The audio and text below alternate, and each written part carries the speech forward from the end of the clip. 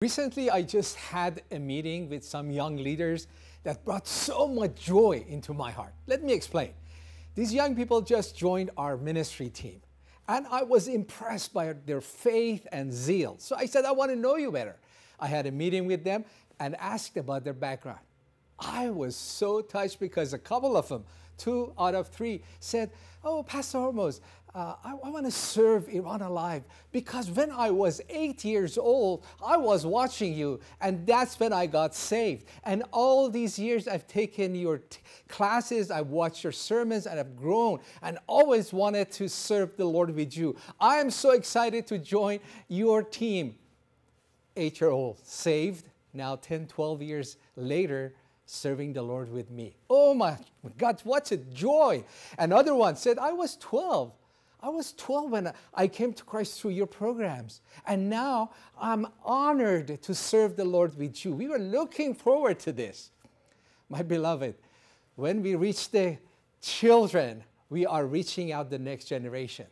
They brought so much joy because it showed me so important it is to reach out to children. The children of today will be leaders of tomorrow. You know, there are 2 requests from Underground Church of Iran coming in all the time. Number 1, they tell us, okay, our house church is growing, but what do you have for the children? How can we reach out to children? How can we evangelize children? How can we disciple children? Do you have any material? Number 2, the parents, would you help us to disciple our kids? Would you teach us how to parent our kids? These are 2 important requests coming from Underground Church in Iran.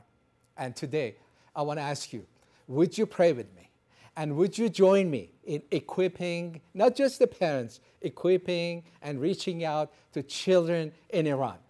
Would you help us produce new programs, new material, not just for the children themselves, but for the leaders and for the parents as how to reach out to children? I'm praying and I'm reaching out to the children of Iran. You know why? Because the children of today will be national leaders of Iran tomorrow. God bless you.